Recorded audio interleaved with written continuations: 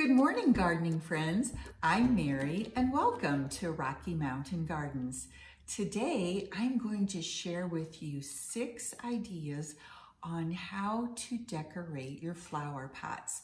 And you can use these both indoors and outdoors. I'm going to be using them with my indoor plant collection, especially brightening up my house during these dreary winter days. And so I want to just jump right in here and get us started on these projects. On my table here, I have a selection of pots that I am going to be changing the look of with paint and other embellishments. I even have sort of a basket-y looking container here. And then I have terracotta. And I have a pot that has like a grayish terracotta finish to it. So I'm going to be redoing all of these, and what I'm going to be using with this project is white acrylic paint that we're going to be doing whitewash with. And then I have the Waverly white chalk paint that I will be using on some of the pots. And I have a light pink acrylic paint that has a satin finish. And this is going to really help me get that shabby chic look that I'm going for with these pots. Now, in addition, of course, I'll be using some brushes. These are called chip brushes. And I have my hot glue gun ready to go because I will be using it to attach some lovely lace embellishments on my pots. And then I also have Mod Podge. I have a satin Mod Podge and a matte version of Mod Podge for different effects. And then, this is going to be really gorgeous. I can't wait to share this with you, where I'm going to be using napkins. And I got these at Tuesday morning for a very inexpensive price. And we're going to be Mod Podging these onto some of the pots that I showed you. This is going to be such a fun project. We will start by painting my first terracotta pot, this baby pink color. And you'll notice as I go around, I'm giving just one coat to the pot, and I will be sure to paint the inside rim of each of my containers so that when I plant it up, the terracotta or the original color is not showing. And here I'm mixing up a batch of whitewash, just half white acrylic paint and half water, which makes kind of a thin consistency, but it goes on quite easily, especially on a porous terracotta pot like this one. And you can see I had to mix up just a little bit more to be able to finish the pot. Now I'm going to switch to chalk paint in order to paint this metal container, and this chalk paint is just fantastic. You can see I am putting on only one coat and it is covering perfectly. It really has amazing properties, chalk paint does. And then I switched to this basket, and it was a little bit harder to do because of all the cracks and crevices in the weave of the basket. So I had to take my time and make sure that I got into all those little crevices to get everything covered well. But the chalk paint worked great, and again, I only had to do one coat. And I really like this container because it has a plastic liner built in on the inside, so it won't allow any water to seep out onto my furniture when I am using it indoors. You know, you always have to be careful for that problem. For house plants. And another trick is to use this Mod Podge sealer, which I'm putting on the inside of my terracotta pots so that when I plant them up and I'm watering them, the water or the moisture doesn't ruin the outside of the pot that I've done. Now let's get started on decorating our pots. And I have this nautical rope from the Dollar Tree, which of course was just $1, and I'm going to be utilizing that. I think I'm going to start with this gray pot, and I'm going to go ahead and we're going to have a combination of items used with this.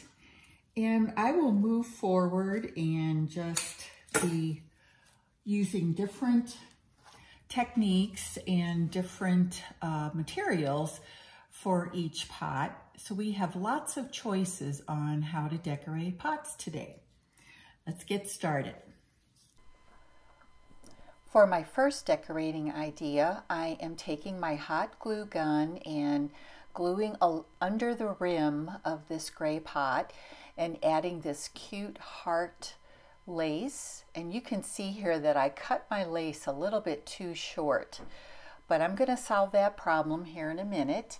And I put the nautical rope right under the rim and over the lace to give a different look, and then added this little medallion to cover the spot where I had cut the lace too short. And then I am tying a shoe tying bow, a simple bow with this thin lace, and I'm going to hot glue it right in there over the medallion to give it a little bit brighter look. And getting that bow just right, here we are.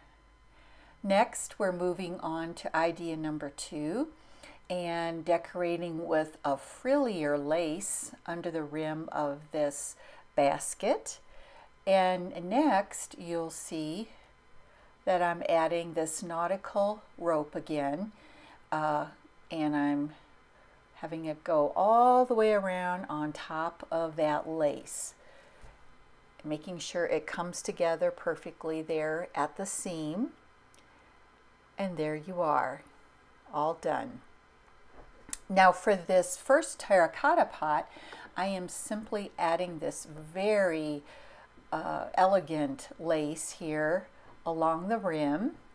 And because it was white on white and didn't show or won't show up quite as well, what I'm doing is adding this pink gingham ribbon on top of it to really draw the eye to that lovely lace that you can see here. And then I'm going to go ahead and finish it up and then tie a nice shoe tying bow again, a very simple one with curly ends. And I'm going to go ahead and hot glue that on the seam of where the lace and the ribbons came together. Looks so cute. On this next container, you can see I'm using a pom-pom type of ribbon, pink colored, so it'll really pop on that container. And then I'm taking a thinner twine and just randomly wrapping it around above the pom-pom ribbon and the rim of the top part of the metal pot. And I'm just winding it around to give it sort of, like I said, a random look.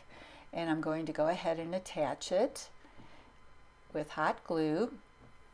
And then I'm making a double bow with the twine and attaching that with hot glue onto the container as well. Now here's my biggest project that was a little scary for me because I have not done a lot of decoupaging before. So I have this napkin with these beautiful hydrangeas on it, and I wanted to decoupage a couple of areas of this pot since it is so large. And I just randomly cut out some shapes and tested it, and I did some tearing to give it an uneven look, which is what I was going for, very rustic. And as you can see, I'm sort of trying them out on the pot, and now I'm taking my Mod Podge and I'm using a satin variety of Mod Podge. I didn't want it to be high gloss, super shiny. So, you know, with this technique, you put on the Mod Podge and then you lay on your napkin, and then you have to be very careful and gentle with the napkin because it's quite thin, and lay on, as I'm doing here, the napkin, and then you very carefully press it down and then paint the Mod Podge over and make sure you cover it thoroughly. And you'll see I'm painting the entire pot, not just the napkin areas. I wanted to have the same finish all the way around. So I covered every area of the pink on the pot with Mod Podge thoroughly. And then my next step was to take this same really elegant lace and attach it along the rim of the pot to just add a lot of shabby chic elegance to this design. Really, really pretty. Lastly is this gray pot that I kind of thought of as a fail. I Mod Podged over it with another napkin, but as you can see, it did not turn out as well because the color of the pot was so dark. So to brighten it up a little bit, I added this lace with a pearl center on it to bring out some white on it and just make it look a little brighter. And then I took this pretty satin pink ribbon, made a shoe tying bow, and I attached it with hot glue, and I think that really brightened up the colors on it. And you can see here a little gray pot with an ivy, a type of ivy in it. And then over here I have a calathea in my beautiful Shabby Chic terracotta pot. Here's another ivy in this gray pot. And then here we have a wandering Jew in the pot that was made of metal that you saw me decorate. Here is a chaflera, which is placed inside this lovely decoupage pot. I just really am happy about that pink color.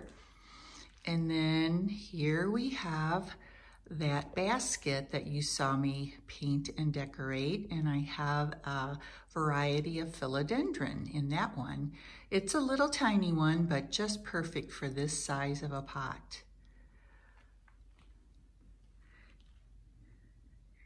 Isn't it amazing how you can take plain containers, ones that have been maybe lying around your house for a while, or thrift shop finds and bargain prices, sale prices, and turn them into something quite special.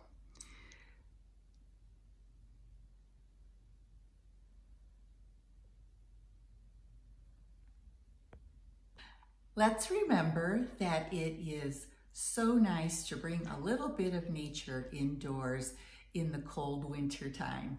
And look at how pretty things can be.